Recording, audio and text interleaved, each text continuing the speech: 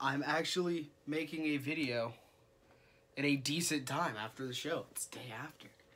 And my voice is a lot better than it was last night. Like, I sound normal to myself. I feel a little, or like I hear to myself a little, like, hoarseness in there. But for the most part, it is back to normal, and I'm so thankful for that. My throat still kills, but it's back to normal. Last night, I went and saw NXT house show. It was incredible. To me, that is probably the best NXT house show since the first NXT Columbus show. And my throat's hurting again.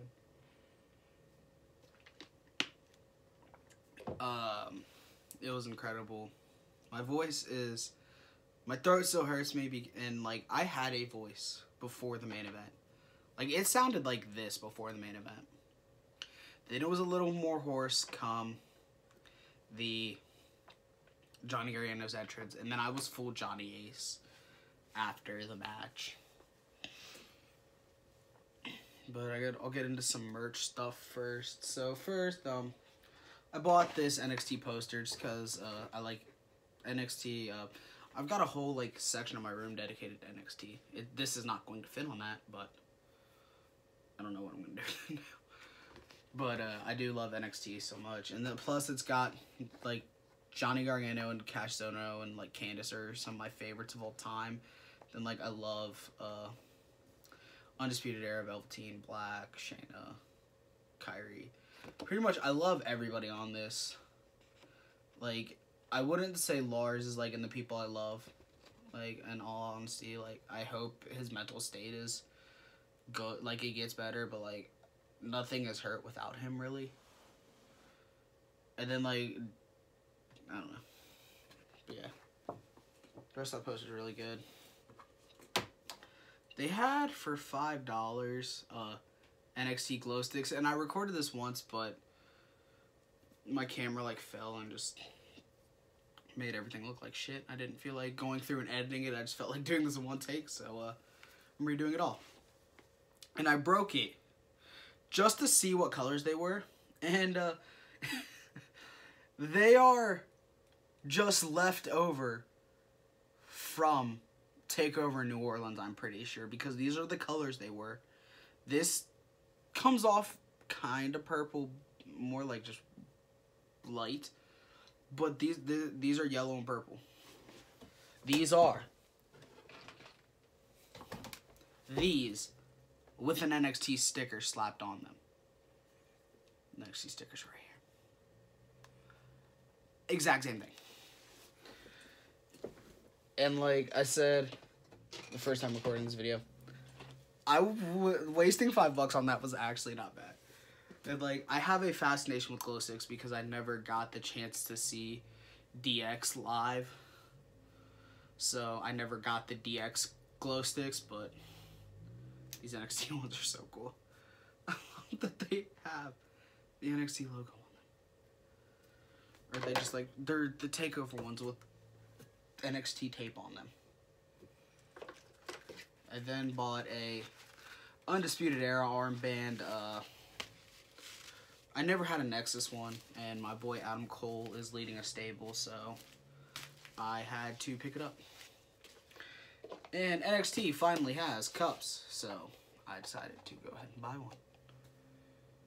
Like, I hate that Johnny isn't in the front and center. Like, Cole, O'Reilly, and Strong's cool. Then it pisses me off that Bobby Fish isn't on there. Which, like, it was probably made when he was hurt. But still. And then, like, Ricochet's cool there. Lars' placement, don't like that at all either. Johnny, over on the sides, though. But it's going to be displayed like this, probably. To not see as much Lars. See Johnny and Kyrie. Candice. Ciampa. Dream. Nikki Cross. Ricochet. Aleister. I love it. And then Johnny Gargano shirts were $25 here. Everyone else was $30 or $35, like Velveteen Dream. Johnny Gargano shirts $25, so I went ahead and bought the Johnny Takeover shirt. I've wanted this. I believe this came out in Brooklyn. so I've wanted it since then. Never pulled the trigger though. Happy I didn't until now. And then I got the red Johnny Takeover shirt because my goal is to collect, at the very least, every single Johnny Gargano shirt WWE releases.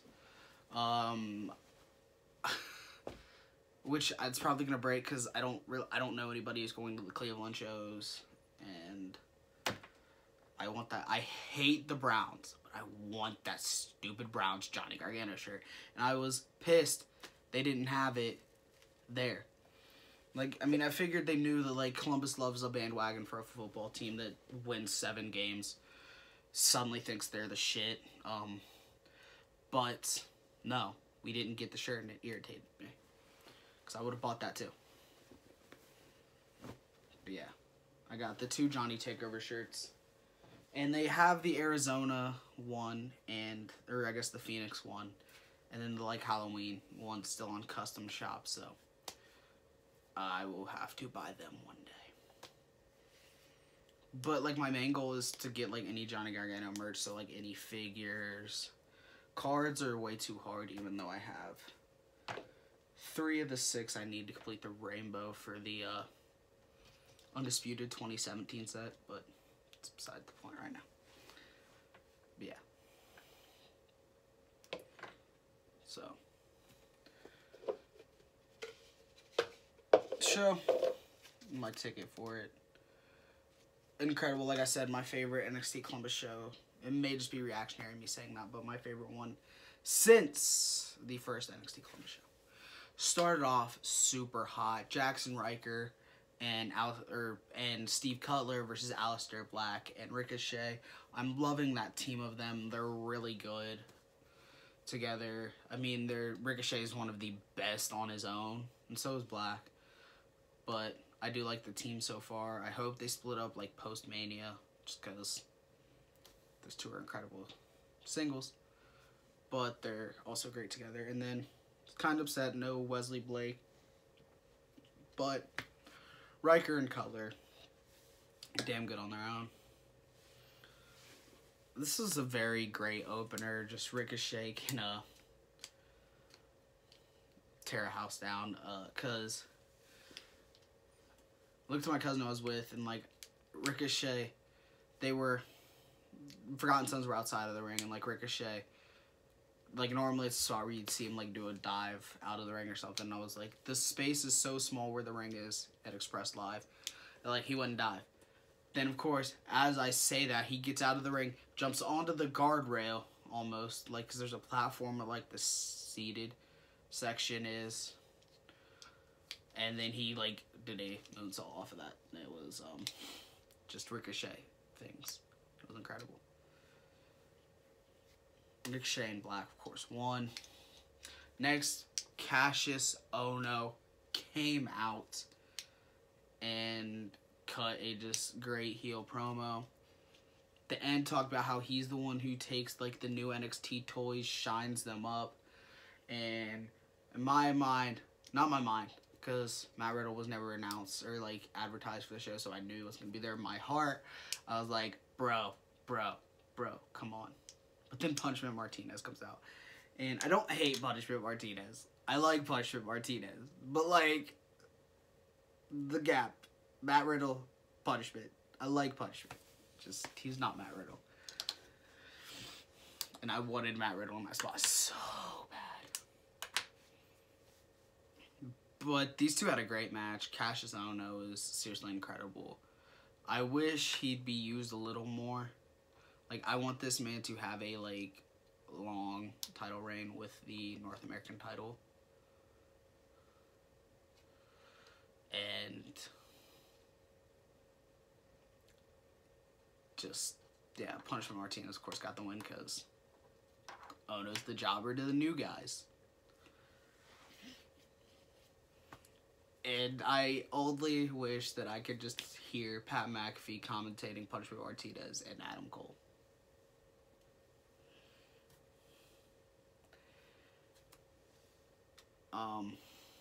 Next match, Brandon Gonzalez comes out, and Then her partner is Rhea Ripley. And I'm like, oh yeah, I knew Rhea Ripley was here, but then I was like, it's still awesome to see her. And Mia Yim comes out, and then her partner is Candice LeRae, which I am going crazy for. Like, Candice is truly one of my favorites in the world. And see it, like, I said this to my cousin who was with, Candice is like one of those last, at most, 5 wrestlers that, like, the top of the indie scene that I always wanted to see live. Like, when I started getting heavy into independent wrestling, so like 2013, 14. She's like one of those last few people, definitely in the last 5 that I need to see live. And like, the list now in my head, like, without thinking about it too much, but like, I know that I need to see are Matt Cross and the Young Bucks. That's really it. And hopefully I can do both of those someday. This was a great match. Candice got busted open, like her nose, at one point, so. And she was a trooper, still pulled through the match, carried on, killed it. And yeah, Mia and Candice got the win because Candice is the greatest.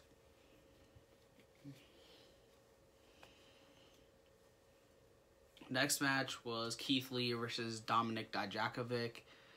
I didn't love this like I loved their PWG match, of course, but I still really enjoyed it. Keith Lee is like, there are like different aspects. Like, they're like my favorite wrestlers. Like, just my favorite wrestlers, period. They're my favorite wrestlers to watch and ring. And then there are like my favorite wrestlers to watch to get inspiration. Like, Keith Lee is probably number 2 to Taz for me. Like, because if I were to ever wrestle, like, I legitimately want to be a cross between Keith Lee and Taz. Because Keith Lee's bigger guy, but still one of the most athletic humans in the entire world. And he's just so good. Then Taz just threw people around even though he was short. Incredible. This match was very good, and then in a surprising, I guess a single heel needed to win tonight. Dijakovic got the win, and this was the perfect match to send us into intermission. After intermission's over, tag titles, War Raiders versus Bobby Fish and Kyle O'Reilly. I butchered that completely. Undisputed Era, incredible. So are War Raiders.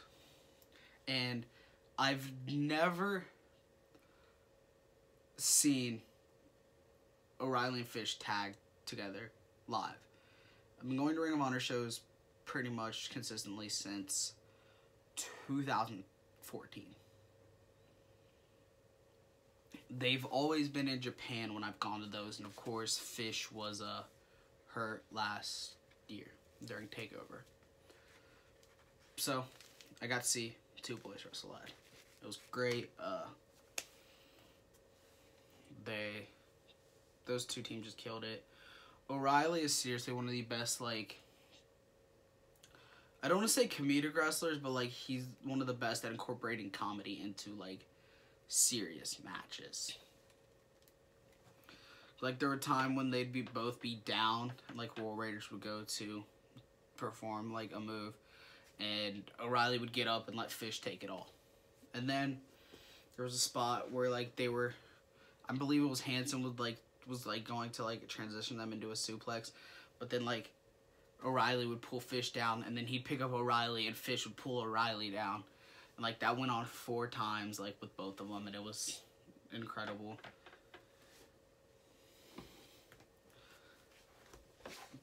But yeah, War Raiders, of course, retain, and that was just, I love those teams.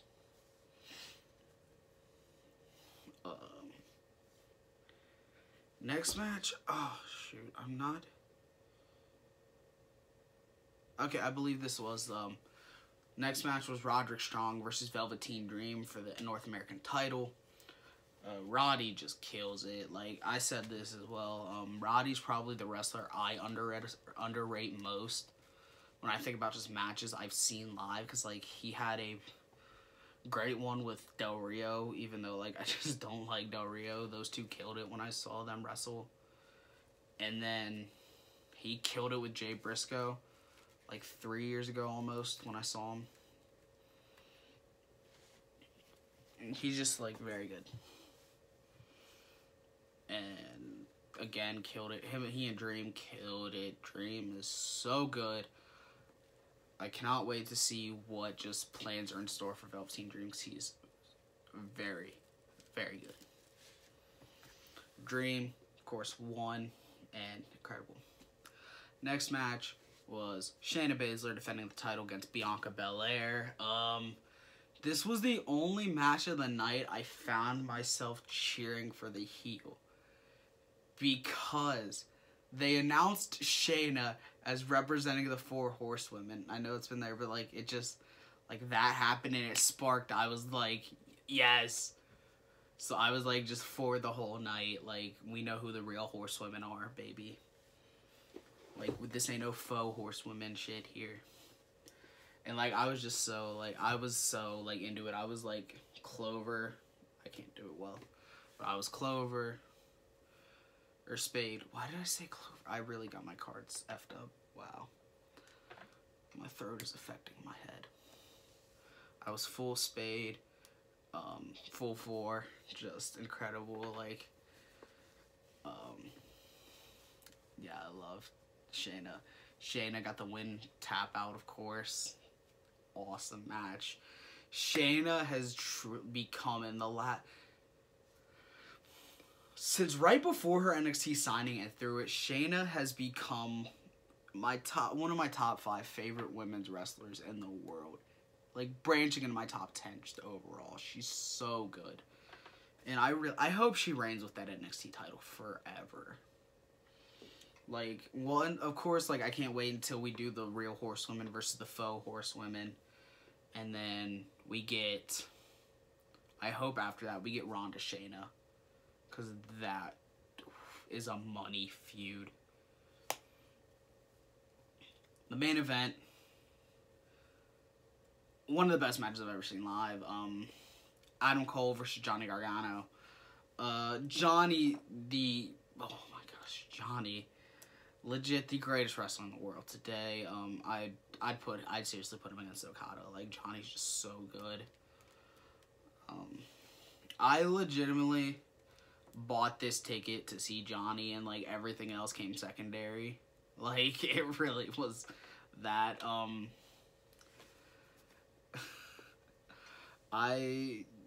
If it could have been advertised as Johnny Gargano versus a broom, and I would have paid the $50 I did for my ticket. Like, I love Johnny Gargano more than anything in the world. Yeah. His music hit, I went apeshit, and, like, it brought me to, like, thinking, like, again, if, like, there was one, like, I would write WWE a blank check, like, let them put whatever amount of money they wanted, if, like, they would offer up, because I know there was a camera right next to me when he came out during TakeOver New Orleans. Like, I would pay them so much money for the video of my reaction to Johnny Gargano coming out at TakeOver. Like, the video I filmed, I hear myself going apeshit. Like, I want to see me going apeshit. Adam Cole is just incredible. Seriously, one of the best. Like, but Johnny's the best in that match. Just extraordinary.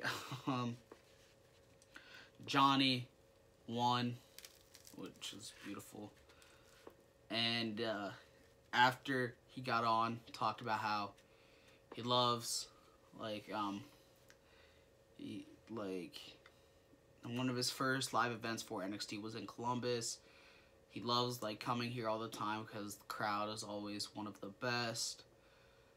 Like, I'm sure it's not going to be half as, like, heartfelt and great as his speech in Cleveland. It doesn't deserve to be like he's from Cleveland. He loves Cleveland.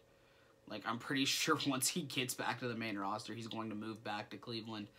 And, like, he loves Cleveland. He loves his hometown. I love Columbus. And, he then, like, did a whole, like, you guys are NXT, I am NXT, the whole we are NXT thing, ended it, and it was just such great babyface promo, ended the night. And by the end of it, I was full Johnny Ace. And I was like, I bought the 2 Johnny Gargano merch things that